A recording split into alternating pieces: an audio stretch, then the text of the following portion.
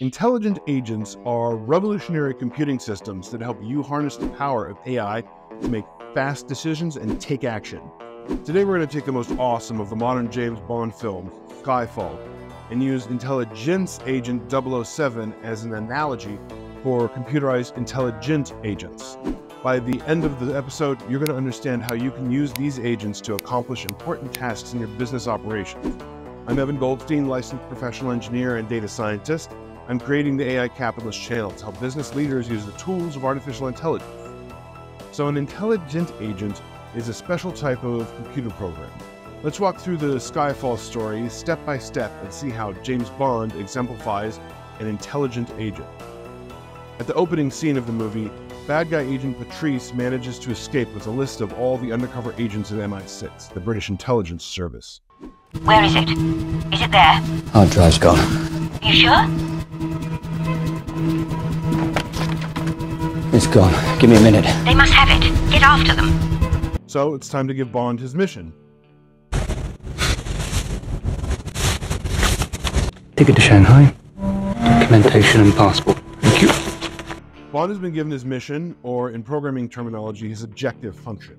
Intelligent agents have a capability that makes them more powerful than regular programs. They can learn and change their operating methods in order to better achieve this objective function. The trigger has to be pulled. Or not pulled. It's hard to know which in your pajamas. Q. 007. So a lot like Bond's interaction with Q, who's the MI6 quartermaster, an intelligent agent is able to obtain new tools and information from other agents or from humans. Yes.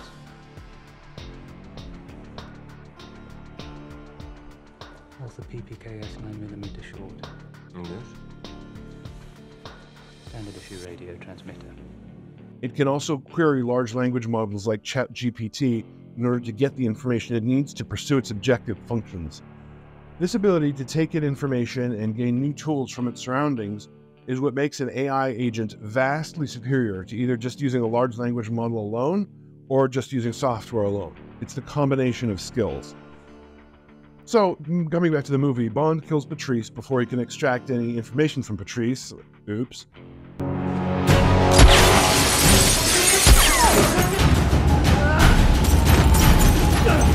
Who's got the list? Tell me, who are you working for?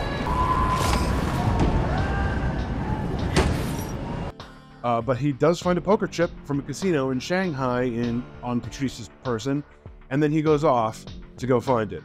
Following Bond to the Shanghai casino, he meets up with Eve Moneypenny, a more junior agent.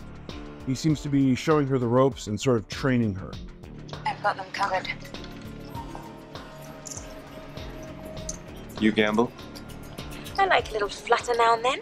Now, this is a more recent AI development, but AI intelligent agents are actually able to program new, separate intelligent agents when they decide that it will help them optimize their objective function.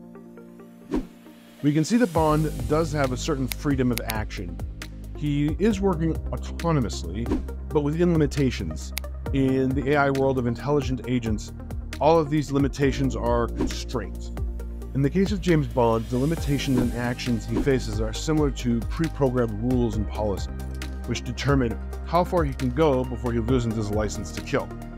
Bond, like intelligent agents, faces ethical guidelines, safety constraints, resource limitations, and of course, regulatory compliance issues. So within these parameters, Bond, now in Shanghai, meets his femme fatale of the movie, Severine. Following the Bond formula, Severine is actually an agent working for the villain who turns out to be a guy named Silva. In the AI world, intelligent agents are being used in a similar fashion, and agents from one source are able to communicate and exchange information with intelligent agents from another source. This communication is one of the most valuable functions of an intelligent agent. And if you feel that you are gaining value from this episode, I would urge you to hit like. Hitting like helps me know that I'm making content that is valuable to you, and it helps spread that content to others. Thank you. So as Skyfall moves forward, Severine brings Bond to Silva, the big baddie. After some banter, Silva shoots Severine, just to show us all how bad he is.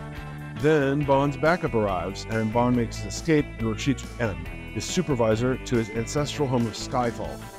In the climax of the film, much like an AI intelligent agent, Bond demonstrates learning and adaptability. When Silva attacks Skyfall, Bond uses his knowledge of the estate to set traps and ambushes for Silva's men, and this ability to leverage past experience and improve performance mirrors how intelligent agents use machine learning algorithms to refine their decision-making policies over time. Anyway, intelligent agents have all sorts of business use cases. For example, factory floor robots that teach themselves how to build cars rather than having to be pre-programmed. Or maybe a chatbot that can write a more useful content by automatically asking further questions and refining content to something more perfect. But let's just consider the everyday case of a logistics supply chain involving a manufacturer, a shipper, and retailer. These roles may be filled by entirely different companies located in different countries, but trying to communicate to figure out how many units to make, how much space to reserve on the container ship, and how much shelf space to set aside in the store. An intelligent agent from each company, each having different objectives and optimization functions, but all three communicating together to arrive at an optimal solution to the problem, can solve this problem more perfectly. Instantly, this should set off a light in your head. How are all of these tasks accomplished now? By people, of course. Employees of each company call each other, meet, or email. They do the best they can to get the right number of products manufactured and delivered to the store shelves at the lowest cost possible. But with intelligent agents, their job functions are now being run instantly, more perfectly, and at a fraction of the cost. It brings up the question, if their job functions can be replaced, can their jobs be eliminated? Are intelligent agents going to be as deadly for jobs as Agent 007 was for Silva? Another question, how far up the food chain does this go? Warehouse workers can be replaced by robots, and accountants can be replaced by programmed intelligent agents. How about management? Maybe the board of directors decides they want a CEO who doesn't get tired, answers the phone whenever you call, and doesn't let his personal life get in the way of his job. So the board of directors replaces the CEO with an intelligent agent. Now, we're nowhere near that right now, but gaining an understanding of how to think about and define an objective function for an intelligent agent is something you're going to have to deal with in your career and at your company. I do plan to have some future episodes where I actually walk through the process of using an AI agent. So get ready, stay tuned, and subscribe to AI Capitalist to learn more.